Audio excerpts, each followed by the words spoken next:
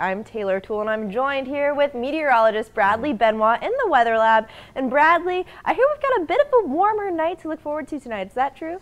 Yeah, it definitely won't be nearly as cold as where we have been the past couple of nights. And overall, we are looking at warmer temperatures over the next few days. Got up into the mid-60s this afternoon. Current readings holding, for the most part, lower 60s here as we're at 5:30. 63 here in Lafayette, at 62 in Rain and New Iberia as well. Now, again, as expected, starting out with mostly sunny skies this morning, but here came the cloud cover through the course of the afternoon. Winds again somewhat breezy out of the southeast, sustained at around 10 to 15 miles per hour. Now, I think our low temperatures are going to occur right around midnight tonight. That'll be upper 50s, but actually those readings are going to be rising into the mid 60s by daybreak tomorrow morning. So again, not nearly as cold tonight as where we have been the past couple of nights for sure. And for our MLK Day tomorrow, again, a lot of cloud cover out there. Will be mild, low to mid 70s into the afternoon. I think we see a few passing light showers,